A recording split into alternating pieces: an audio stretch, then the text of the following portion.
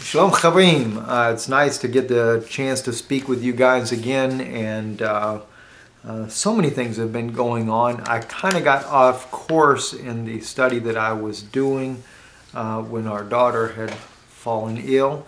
But anyway, let me just kind of update you on some things that are going on here. I mentioned to you, I think on a video recently, that I was asked to come on a radio broadcast, and that will actually be on this coming Wednesday night at 9 p.m. I think that's Central Time. And when I actually upload this video here onto the internet, I will double check the time for you on that, and then I will take and also put the information on the window as well in the beginning of the video so you know where to go. It's www.blogtalkradio.com/tribulation hyphen, with a little hyphen in there, then the word now, N-O-W, now. That's the radio broadcast where we'll be at. It says on here to register with Blog Talk Radio for participating in the chat room. They put on there, it's great fellowship. You would be able to go to secure.blogtalkradio.com/register.aspx?type equals listener. The equal signs and then the word listener. There again, I'll put this up for you guys. There's also on Facebook, they have facebook.com/tribulation now.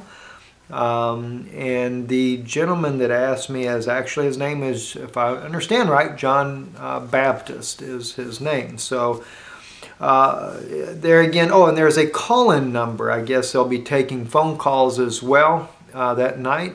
714-364-4355.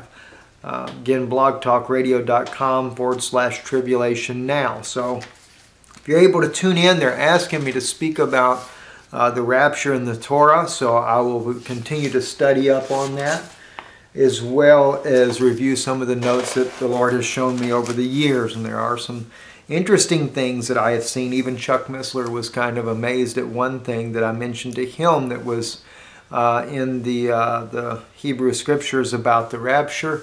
That's something he had never thought about before, and he found it very fascinating.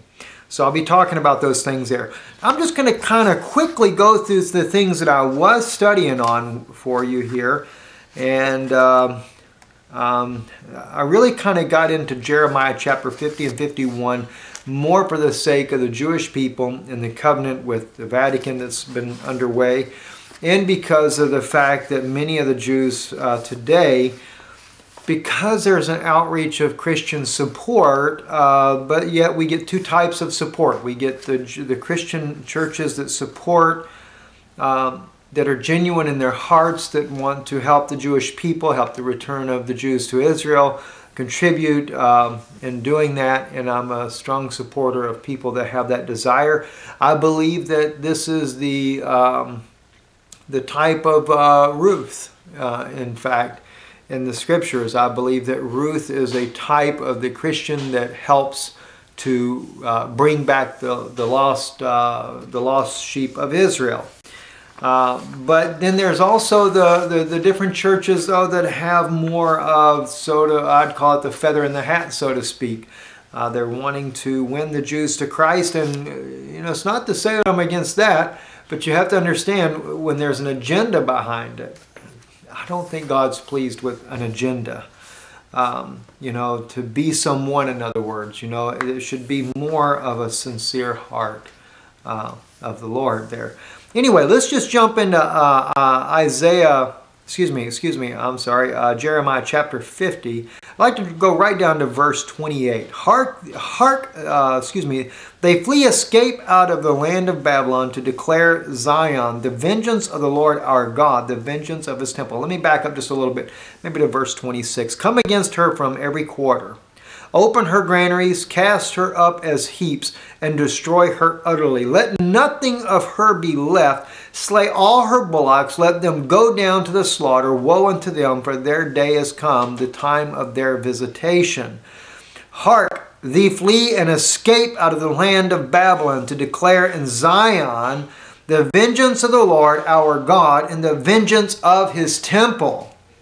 Now, we can find in Isaiah, Yeshayahu, Shishim Ve'echad, Isaiah 61, and I don't have the Tanakh with me to give my Jewish brethren the corresponding, but in the Hebrew. But anyway, in Yeshayahu 61, Shishim Ve'echad in English, that would be, the Spirit of the Lord God is upon me, because the Lord has anointed me to preach good tidings to the poor.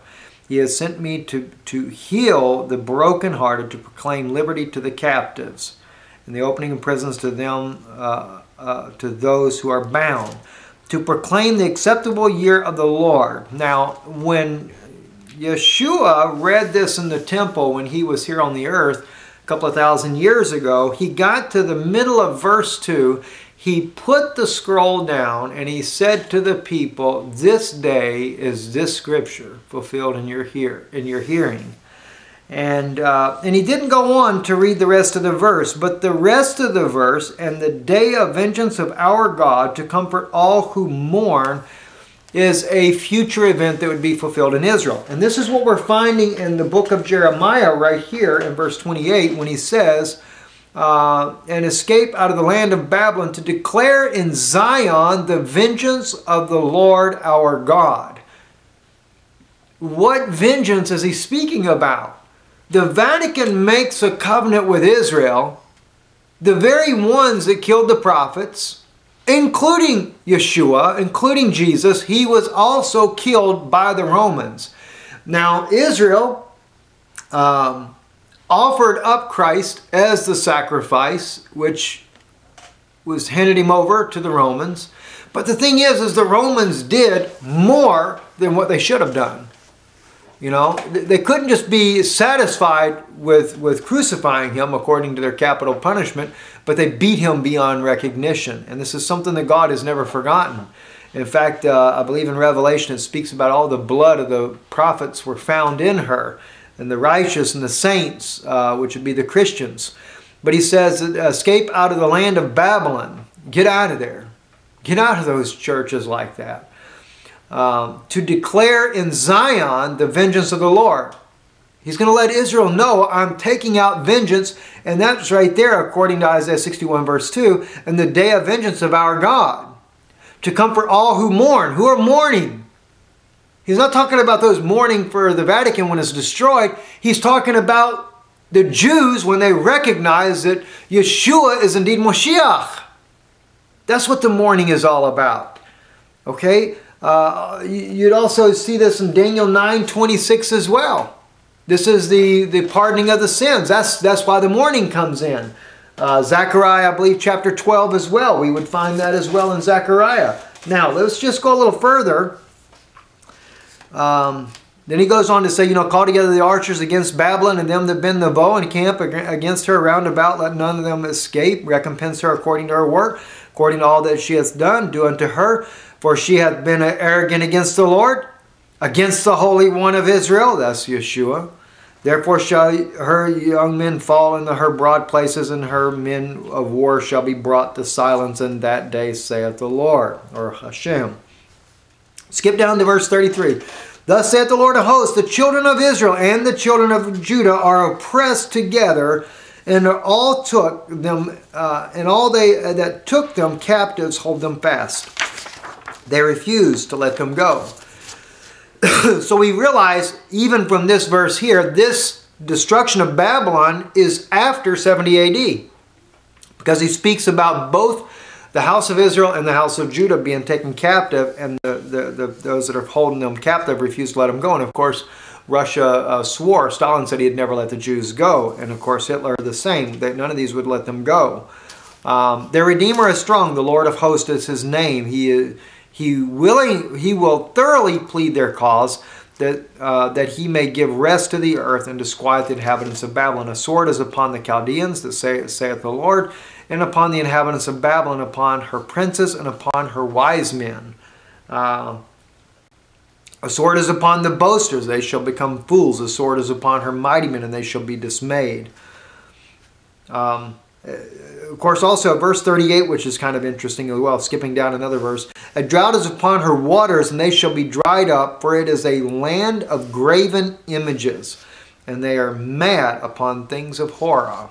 There again, we can't help but think of the Vatican and all the graven images and what they're into. If you think about the horror, I don't know if you guys have ever known about the different secrets that have been revealed about cloistered convents of the Vatican, and how that they would keep the nuns and beat them as part of their penance, way of penance in a cloistered convent. Once a nun goes to a cloistered convent, she's never seen again. And believe me, the nuns that go in there wish they would have never taken that black veil. If you do some, there's a woman by the name of Charlotte, I can't think of her last name, incredible story that escaped a cloistered convent and wrote actually a little book about it. It's very difficult to find, but if you can find that book, I guarantee you one thing: when you go to read it, you won't put it down. You won't. I have read it myself. Just horrifying book itself. Behold, let's go to verse 41. Behold, a people cometh from the north, and a great nation of many kings shall be roused from the uttermost parts of the earth. They lay hold on a bow and spear. They are cruel and have no compassion. Their voice is like the roaring sea, and they ride upon horses set in array as a man of war against the old daughter of Babylon. That's kind of interesting, daughter of Babylon. I'm not really sure what we have in that right there. If we drop down to verse 46, at the noise of the taking of Babylon, the earth quaketh, and the cry is heard among the nations. Now that's interesting in itself. For my Jewish brethren, if you have a Christian Bible, if you do not, let me just share with you something that John, the Jewish writer John, wrote in Revelation 18, verse 9. He says, the kings of the earth who committed fornication and lived luxurious with her will weep and lament for her when they see the smoke of her burning. So even John recognizes that this Babylon, of course he calls it in Revelation 17:5, misty Babylon the Great, the mother of harlots and of abominations of the earth. Mother of harlots. A lot of different denominational systems were birthed off of that. So possibly this is what we have right here. Let's go right on into Jeremiah chapter 51. Thus saith the Lord, behold, I will raise up against Babylon and against them that dwell in Leb-Kamim a destroying wind, and I will send unto Babylon strangers that shall fan her. They shall empty her land, for in the day of trouble they shall be against her round about. I cannot say for sure, but there's something that was very interesting when I read this. I couldn't help but think of Revelation 11:3, the two witnesses. And when I say that, in Isaiah 61:5, and I don't know if I've got that with me here in the Hebrew language. Let me see. Yes, I do. Isaiah 61:5, and strangers shall stand and feed your flocks, and aliens shall be your plowmen and your vine dressers. See, in Hebrew it says, Zerim Verah, excuse me. The Zerim are your strangers. And I don't know if there's a correlation to this or not, but it's interesting to mention. And I will send into Babylon strangers that shall fan her. And of course, there again, Zerim, see, the strangers that are coming, and it's plural. And could it be that it's the two witnesses? And there again, speculation. I can't say for sure. I found it very interesting as far as could it be possibly the two witnesses. Something let me mention to you. Those of you that may not understand, why would God send two witnesses? Well, it's probably, most of you guys would know this anyway, but it's a Levitical law. When I say Levitical law, it is Mosaic law, is what we would say, Jewish law. It was in Deuteronomy 19, chapter 19, verse 15, one witness shall not rise against a man concerning any iniquity or any sin that he commit, by the mouth of 2 or 3 witnesses, the matter shall be established. And this is why God brings 2 witnesses, because before God will judge the whore, the great harlot Babylon, he has to bring 2 witnesses to account for that sin against her. And in this case here, these 2 witnesses are witnesses of her sins down through the ages as well. So another reason why there's 2 witnesses. And there again, another reason why I would lean more towards Moses and Elijah, because Moses and Elijah are seen on Mount Transfiguration with Yeshua. So therefore, we realize they have been able to watch the sins of the Vatican unfold for the last 2,000 years, or not 2,000 years, and I guess more like about 1,600 years the Vatican's been into power there. So just a little thought for you there. Let the archer bend his bow against her, and let him lift himself up against her in his coat of mail, and spare ye not her young men, destroy ye utterly all her host. And they shall fall down slain in the land of the Chaldeans, and thrust through in her streets. For Israel is not widowed, nor Judah of his God, of the Lord of hosts, for their land is full of guilt against the Holy One of Israel. That is something that should strike the heart of every replacement theologist that is out there.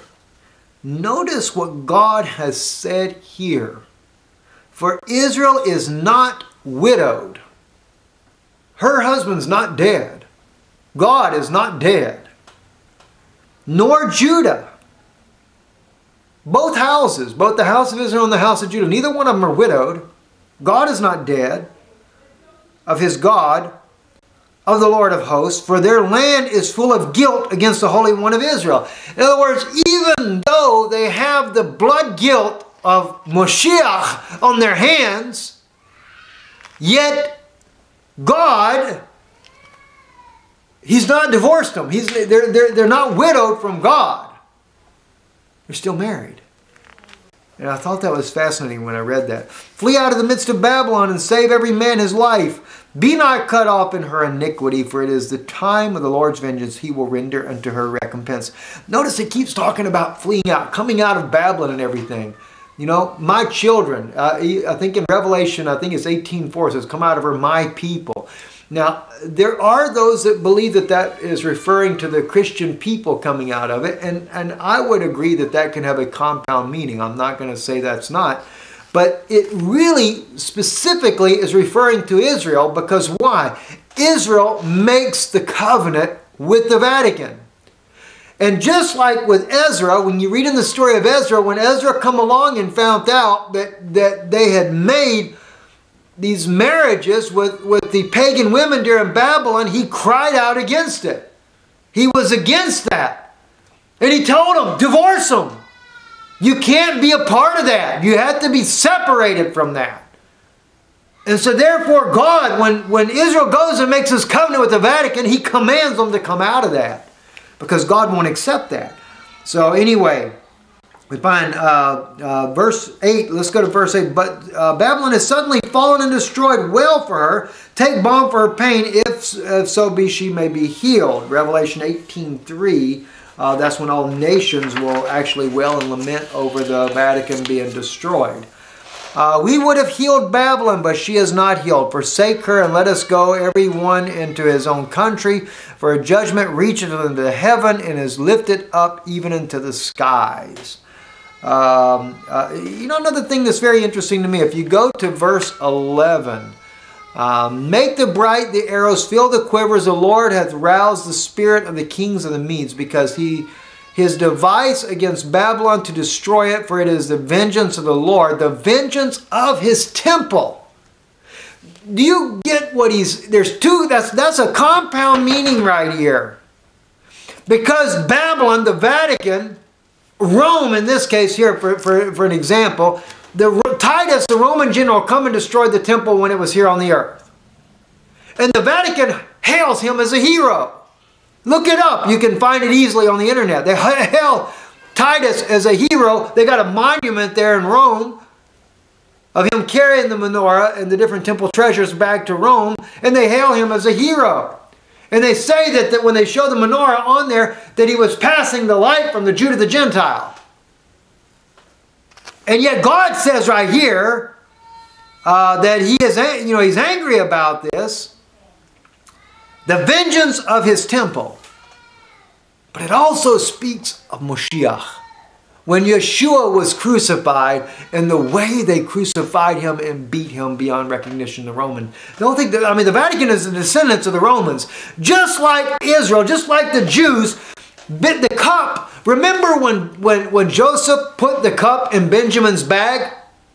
And the brothers are going back home, and on the way back home, they're overtaken by the servant. Joseph's servant overtakes him, and he says, "Why have you requited evil for good?" And they're like, "What do we do? What do we do?" See, Yeshua come and he gave his life for Israel, and instead of them receiving him gladly, they treated him evilly, just like Joseph's brothers did. Sold him out, thrown him in the ditch and everything. But when they finally come down, when the tribulation sets in, and notice it's interesting, 2 years into it, 2 years into that tribulation, that's 7 years, that's when they finally recognize who Joseph is. But before they recognize him, they sit down, they have a dinner with him, not knowing that it's him. And as he leaves, he puts the grain back in their bag, but he puts his cup in Benjamin's bag. Now, Benjamin was never guilty of selling out Joseph. Neither are the Jews today guilty of selling out Yeshua when he was here on the earth 2,000 years ago. But ironically, the cup is in their bag. The cup was in Benjamin's bag. The one that was innocent was held responsible for selling out Joseph. And the same thing today, the Jews of today, we are found with the cup of Yeshua in our bag, and we're not guilty of his blood. But why is that cup there? The cup is there to find out, what will we do with this Yeshua? Koreh Moshiach. What do we do? Ma oseh im Yeshua Koreh Moshiach. What do we do with this Jesus called Christ? The cup is in our bag. It's in our hand. What are we going to do with it? It's up to us. And this is when his brothers begin to repent. They begin to realize what they had done. Then they were not willing to let them take the blame. But it was too late. The cup was in his bag. So we're responsible of what we're going to do with this. And I find that interesting. So, the vengeance of his temple actually is going to fall on Babylon. The judgment. Because they're the ones that actually did the work. Let's jump down to verse 13. O thou that dwellest upon many waters, abundant in treasures, thine end is come, the measure of thy covetousness. See, he's identifying who it is. And all you have to do is go to Revelation, I believe, 17, if I'm not mistaken. John's writing. You can go back and forth through the Torah to the Tanakh and through the Christian scriptures. And this is what I find interesting. Many of my Jewish brethren, if they just take the time to read the Christian Bible, you'd be amazed at how many things will dovetail and it'll answer things for us. Like we sit here and we read this here, not knowing the Christian Bible. O thou that dwellest upon many waters, abundance and treasures. Well, we know the Vatican's abundant in treasures, but we don't really put two and two together. But then you look over here, then one on the 7 angels who had the 7 bowls came and talked with me, saying to me, come and I will show you the judgment of the great harlot who sits on many waters, with whom the kings of the earth commit fornication, and the inhabitants of the earth made drunk with the wine of her fornication. So he carried me away in the spirit into the wilderness, and I saw a woman sitting upon a scarlet beast, which is full of blasphemous names. Hang on, let me just see real quick here. We have to drop everything, that thing down to verse 15. Then he said, the waters which thou sawest, this is Revelation chapter 17, verse 15. The waters which thou sawest, where the harlot sits, are peoples, multitudes, nations, and tongues. And of course, that's what the Vatican does. She's in every country in the world. So she sits on the hill of many nations. Even the Arabic countries have Catholics. Amazing. So he that made, so anyway, the Lord of hosts hath sworn by himself, surely I will fill thee with men as with cankerworm, and they shall lift up a shout against thee. Can't help but think about Jericho when you hear that scripture. Moving on down, verse 16. And the second of his giving a multitude of waters in the heavens, he causeth the vapors to ascend from the ends of the earth. He maketh lightnings at the time of the rain, and bringeth forth the wind out of his treasures. I have Revelation 14:2 marked here. I don't know why I did that, but we'll skip that for right now. Verse 17. Every man is proved to be brutish, for the knowledge of every goldsmith is put to shame by the graven image, that his molten image is falsehood, and there is no breath in them. That's what's going to happen when they find out that all these images, all these idols and everything they've made for all these saints, Saint Cecilia and everything else they got out there, gosh knows how many they have out there, or God knows how many they have, and it's just nothing. It's all vanity. They are vanity, a work of delusion. In the time of their visitation, they shall perish. Moving on down to verse 22. And with thee I will shatter the horse and his rider. Now that is interesting. That's also another reason why I wondered about the strangers that would fan them. They would fan that as being part of the two witnesses, because that's what Moses says in Exodus 15:1 when he says, Asher al-Adonai, he says, I will sing, I will, let me just real quick take you over to Shemot, Exodus 15. And this is why Ibn Ezra, Rashi, all the great sages knew this. Then Moses and the children of Israel sang this song to the Lord, and spoke, saying, I will sing to the Lord. It's a future tense, by the way. He has triumphed gloriously. The horse and his rider he has thrown into the sea. There's your Antichrist spirit. There's the one in Revelation that rides that horse.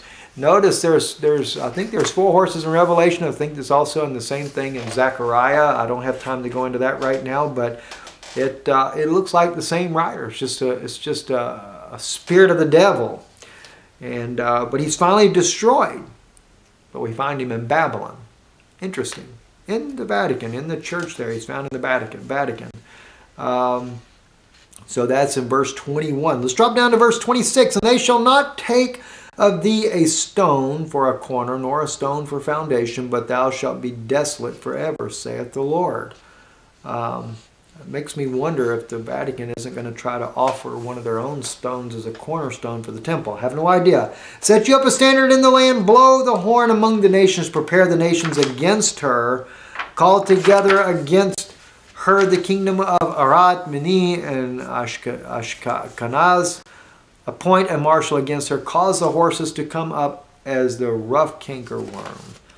And again, I'm just trying to quickly go through because I wanted to share some things with you. I'm just going to drop down. We're fixing to end for tonight, but let me just bring you down here again. Another interesting one again. And this, like I said, Revelation 18:4 says, "Come out of her, my people," according to John, the writer of the New Testament. My people. This is in the 45th verse of Jeremiah 51. My people, go you out of the midst of her, and save yourselves, every man, from the fierce anger of the Lord. And too many. And let not your heart faint, neither fear ye, for the rumor. Oh gosh, this is something I meant to tell you guys about. Yes, I totally forgot about this. Let not your heart faint, neither fear ye, for the rumor that shall be heard in the land For a rumor shall come 1 year, and after that in another year a rumor, and violence in the land, ruler against ruler. Now think about Jesus in Matthew 24, when Yeshua was speaking on this. Let me just real quick take you to that. This was something that I caught that I found just fascinating. In Matthew 24, verse 6 here, and you will hear of wars and rumors of wars. See that you be not soon troubled, for all these things must come to pass, but the end is not yet. For nation will rise against nation, and kingdom against kingdom, and there shall be famines and pestilence and earthquakes and various places. All these are the beginning of sorrows. Then they will deliver you up to tribulation and kill you, and you will be hated by all nations for my name's sake. See, that's Israel's going to be hated. All right? Now notice though, Jesus talked about this rumors of wars and rumors of wars, and I used to always think, like Russia threatening to blow up America, things like that. Has nothing to do with that. Just cross-reference it. We find out right here in Jeremiah 51 verse 46. And after that, let's see, back it up a little bit. Hang on, my apology here.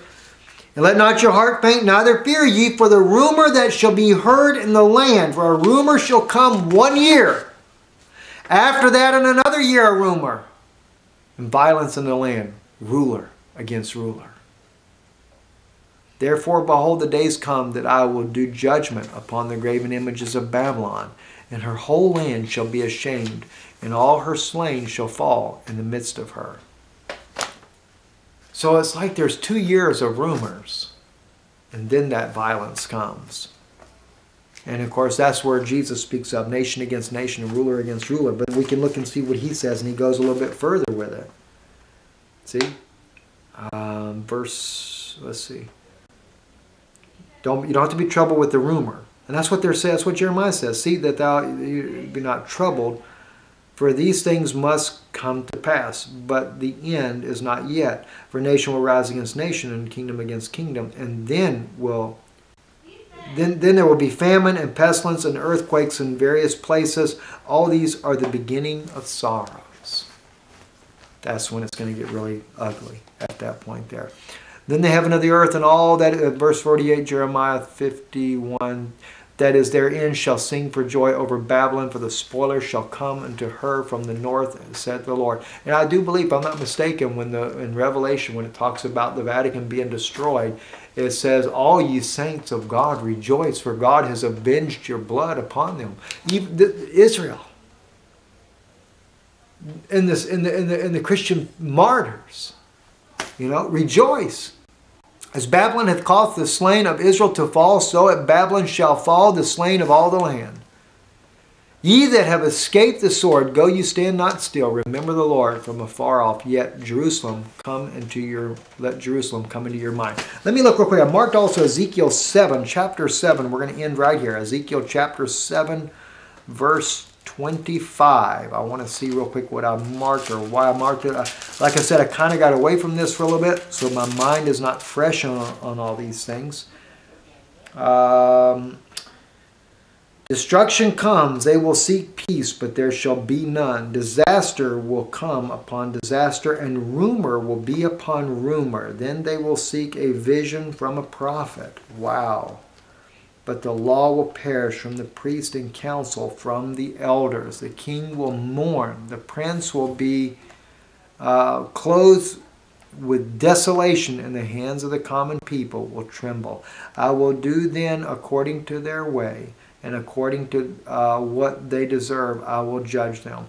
Then they shall know that I am Hashem. God bless you, my friends, and let's pick back up. Like I said, if you want, watch that radio show on blogtalkradio.com/tribulation now, and I will load this information up for you there. And until we get to speak again, be praying. Pray with all your heart, for our redemption does draw nigh. God bless you.